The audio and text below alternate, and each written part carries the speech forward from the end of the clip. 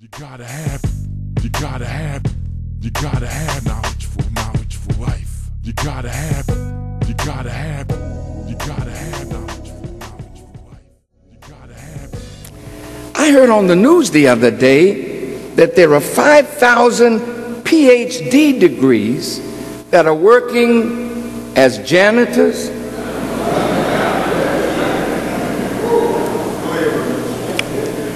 as garbage collectors. Being a janitor is not a disgrace. Being a collector of garbage is not a disgrace. Honest labor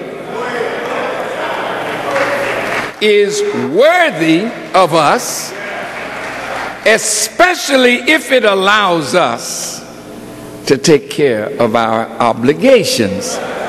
But when you see 5,000 PhDs that have no job or are working in jobs that they are overly qualified for, how many of you here are in college and now hope to get your degree? Let me see your hands. Okay. Well, if the PhDs don't have jobs and you are hoping for a degree to do what?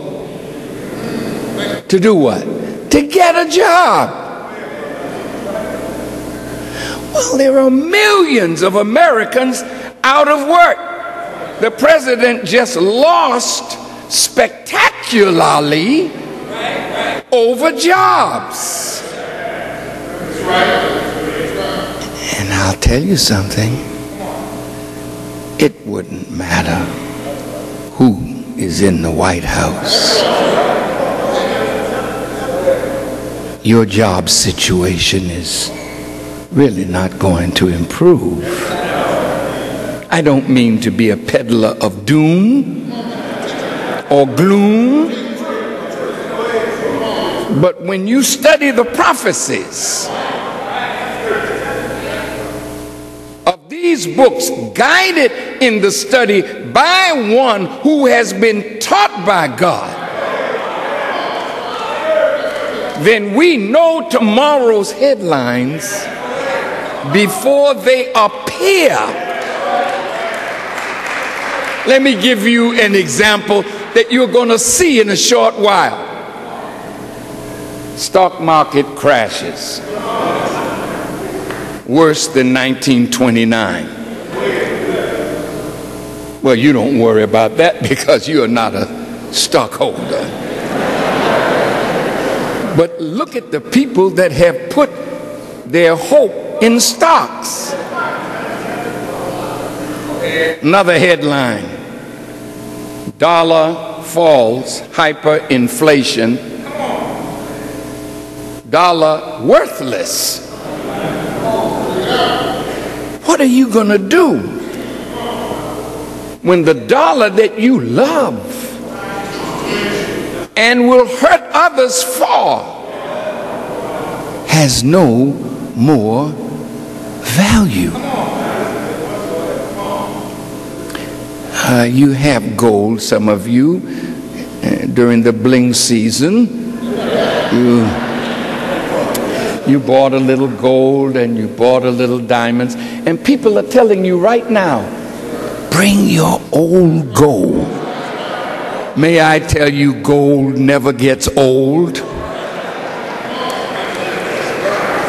So you want money, paper, that has no value over gold that in the 60s was $35 an ounce, is now over $1,300. Another headline coming up: gold at $2,500 an ounce. Do you have an ounce somewhere?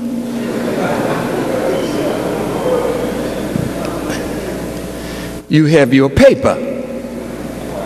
Oh, I see. Well, let me pull out some paper.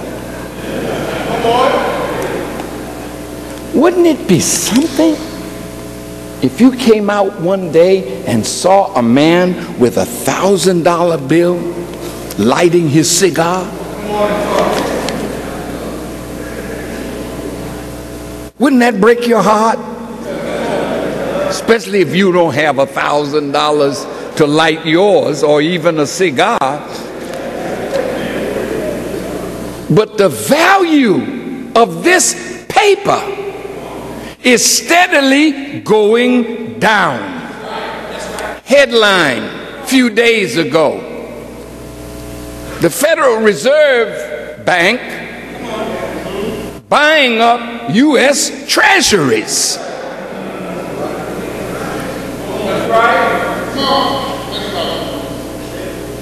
Look, brothers and sisters, this is serious. Now, of course, you know the latest gossip. Jay-Z and J.C. Hammer having a fight.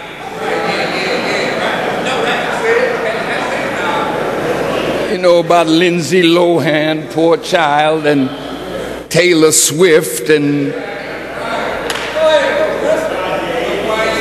yes, and Kanye. You are up on all the garbage. You heard about Bishop Eddie Long, and that's been your conversation, and others. But what will be the future of America when private bankers buy up U.S. treasuries? Well, I don't know nothing about that. All I know is I know. And that's why you're in the right place today. Now, let's go back to the question. Why does the enemy keep our people illiterate?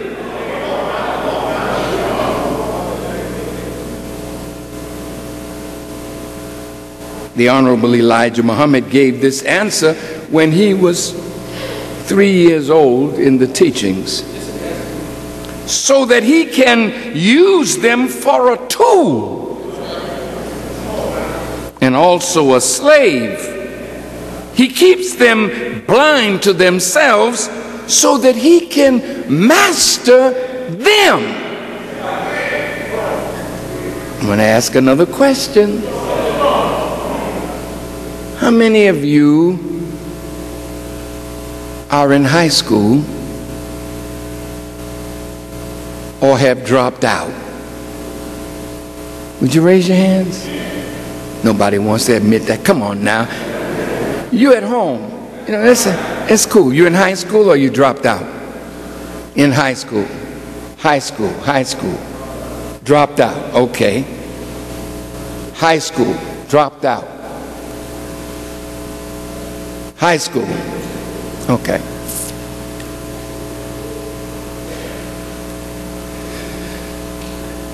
Do you know that many millions of Americans are getting a high school diploma and are considered functionally illiterate?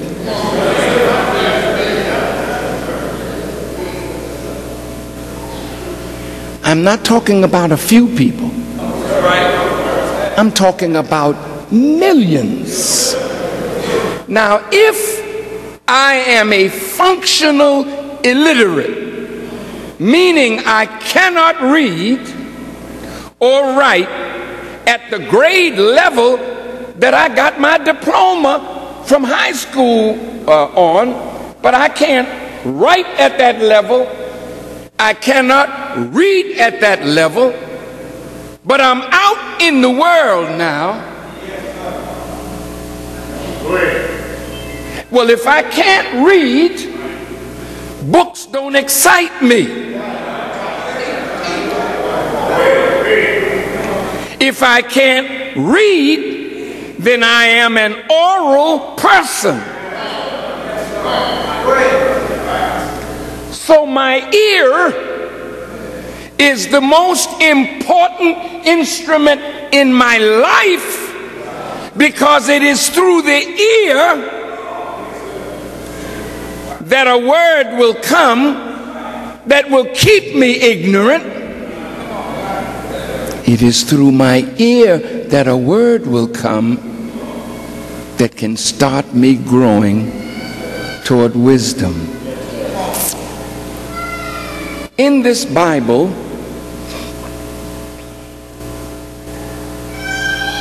when God speaks to Israel,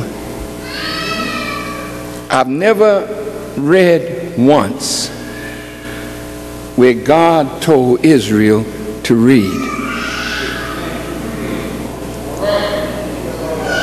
God told Israel, hearken, hear, listen to the voice of God. So most people get their knowledge from what they hear, not necessarily from what they read.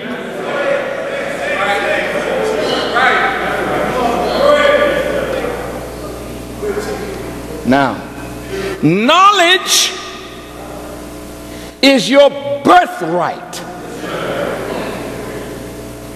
Every human being should be gifted with the right to know self and the environment and the universe into which God gave us birth and life. For us to come out of our mother's wombs and be 20 years old, 30 years old, not able to read. Victims now of where we place our ear.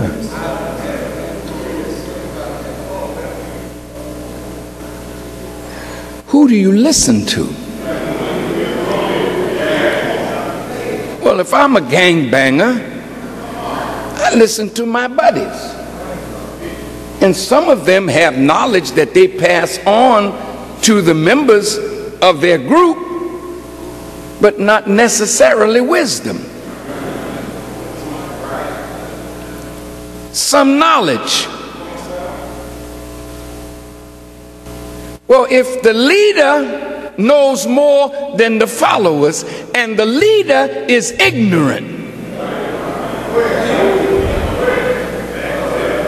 then the scriptures of the Bible are correct. If the blind lead the blind, both fall in the ditch. Now, in Chicago alone, nearly 50% of our children drop out of school.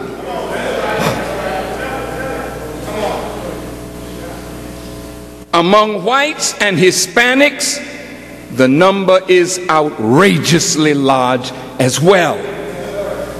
Now, they use sports figures and entertainment figures to tell you, stay in school. It's like going to Cook County Jail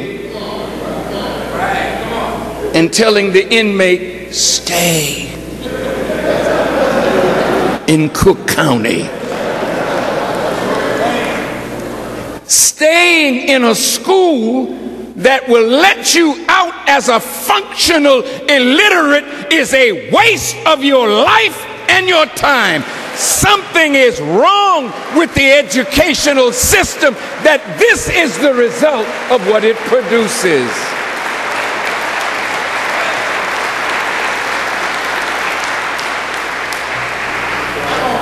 Well, look, if I turn on my radio, my ears and the air waves are feeding my brain cells, producing for me my mind. So I've turned my dial to the funkiest station because I like funk. I mean, just the language should tell you you should stay away. When somebody is funky, you're trying to tell them, look, there's a bathroom here, take a shower, put a little deodorant on. You smell terrible. Well, when something is funk, of course, this is a terrible age that we live in because good becomes bad, bad becomes good. When something is funky, it's nice, it's right. It's just a messed up group of ignoramuses that are being used as a tool. Let me see. Now, the jobs that used to be around for the unlearned, unskilled labor force. See, when I was coming up, men had jobs. You would see them with their lunch pail going out to work. Mommy was at home preparing the sandwich. Daddy and Grandpa, if you remember back far enough, they had a little job. And off of one man's pay, they were able to put food on the table, and at Easter time, get you a little suit or a dress or something nice for Christmas. But today,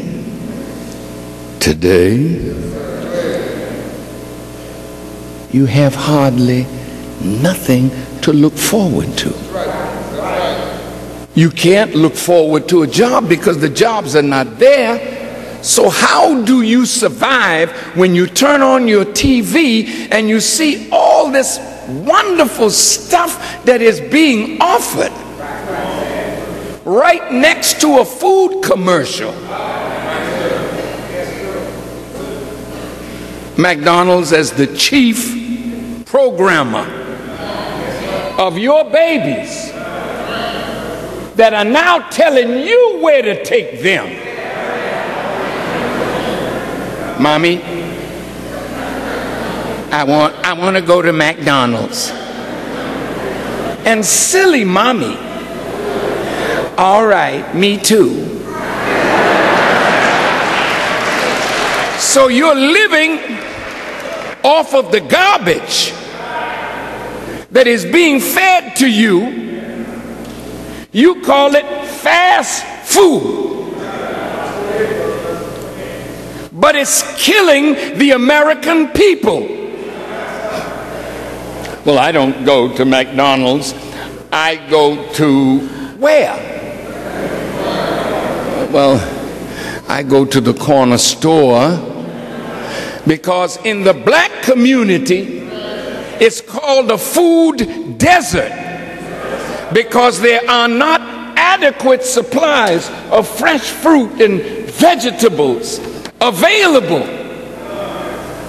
So you're eating out of cans, or you're eating really things that your health has been grossly and greatly compromised.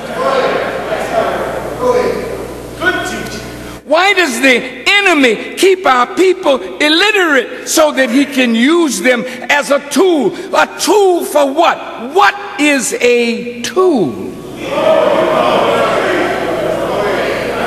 It is an implement, an instrument or utensil held in the hand and used to form, shape, fasten, add to, take away from, or otherwise change something by cutting, hitting, digging, rubbing.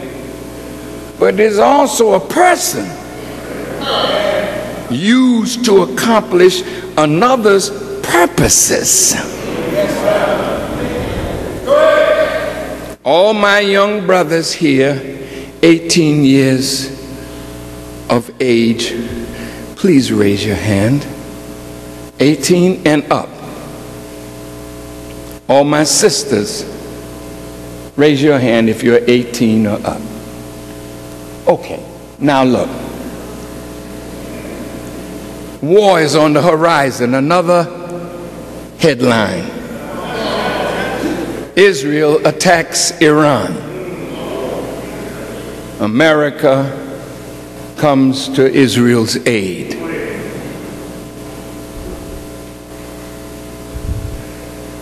We have to have volunteers because we don't have the draft now. Excuse me. Well, we got to make the armed forces attractive, like a Whopper.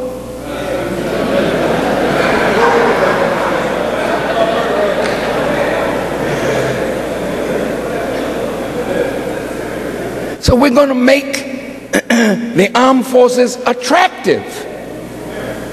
Be all that you can be. Join the army.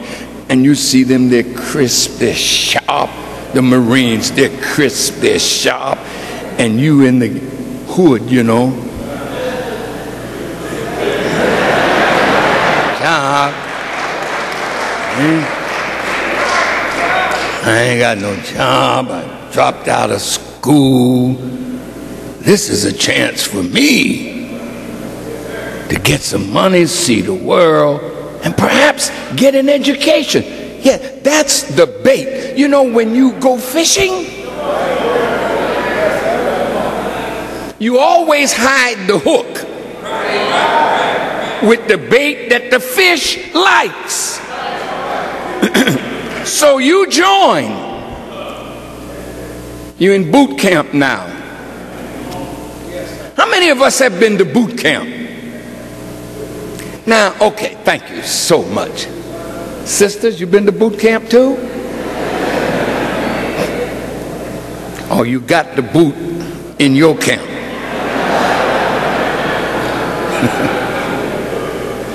They call that domestic violence.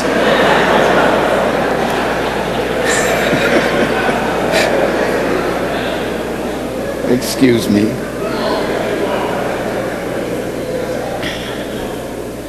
Now we're smiling, we may be laughing, but gaining knowledge should be a pleasurable experience.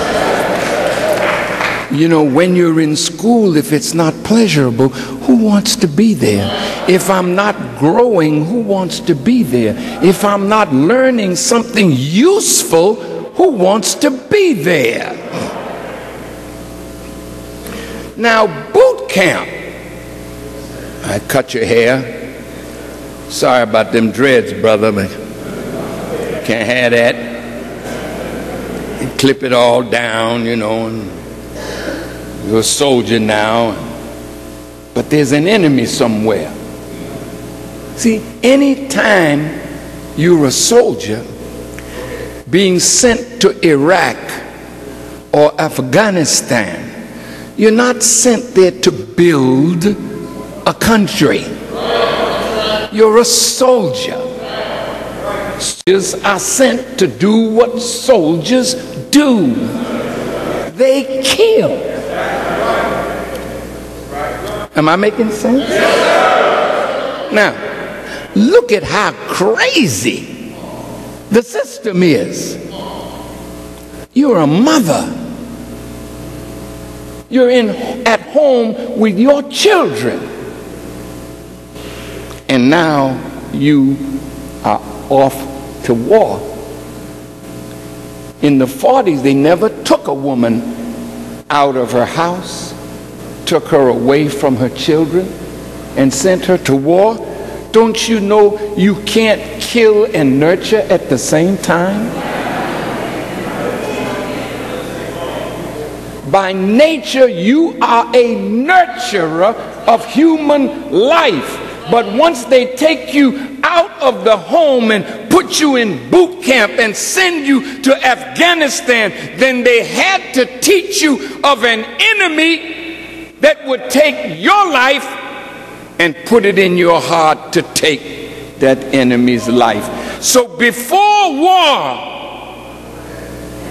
they have to make you hate the people that they're going to send you to war against. What made Muhammad Ali a great, honored, loved, and respected human being? Because when they asked him to step forward to join the army, he said, I'm not going. He said, the Viet Cong have not done anything to me.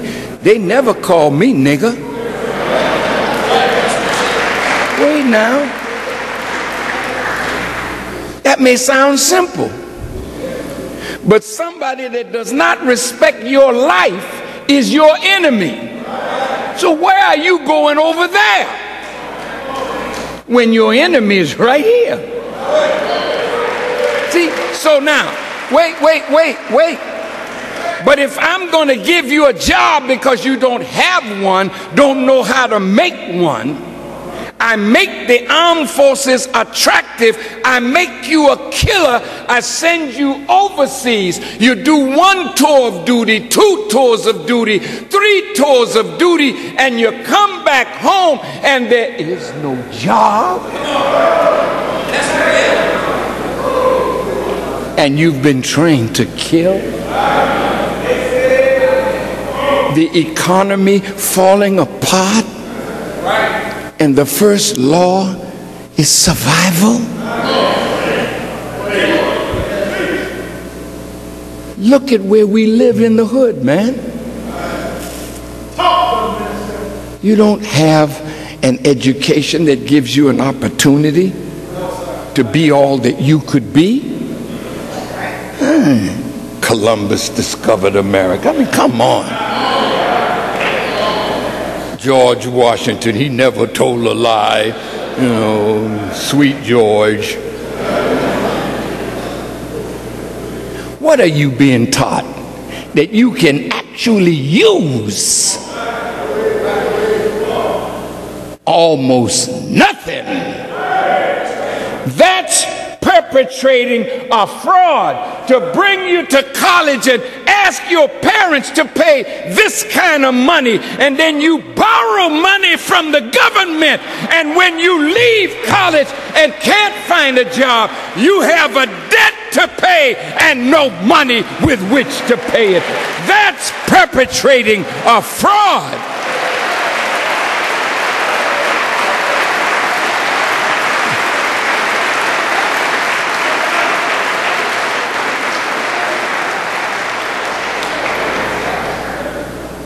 So our young people are being used as tools.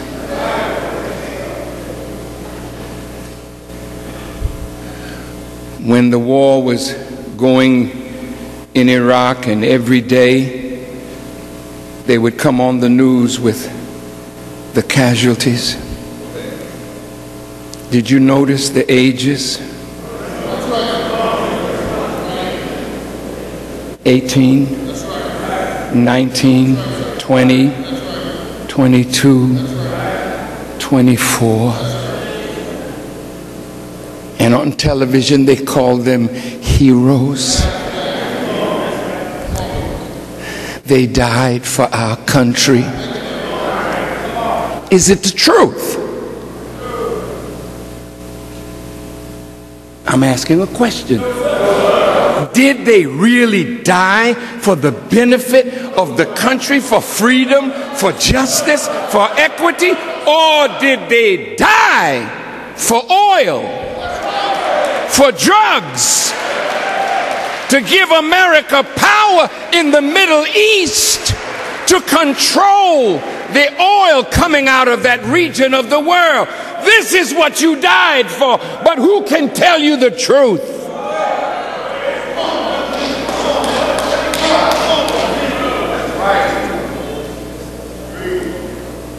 And if someone stands up to tell you the truth, we are anti-American. We are haters, when in fact, we are the real patriots. Freeing the American people from the bondage of ignorance that allows government to misuse their lives. I watched President Bush go home at night to his children at the White House, state dinners, Rumsfeld, Cheney, Condoleezza Rice, Colin Powell. See, we go home to our children. What do those mothers go home to? Those fathers, those friends whose hearts are aching over their friends that perished and are still perishing, or they come home broken, on drugs, wounds that can never heal, legs gone, arms gone, face destroyed. And then government sometimes won't give them the money they deserve. Try to find a way out of paying the soldiers who paid the ultimate price for the Agent Orange that has destroyed them. Some of our people think we've moved out of the inner cities to the suburbs, and we didn't know that we were moving out of a place where we had relative safety to an environment that looks good, but it's near some dump that is poisoning the water table. Your house looks better, but your health is worse because you're drinking water that is death. Who cares about you? Does government really care? Does corporate America really care? Then the last one to care must be you and me. You gotta have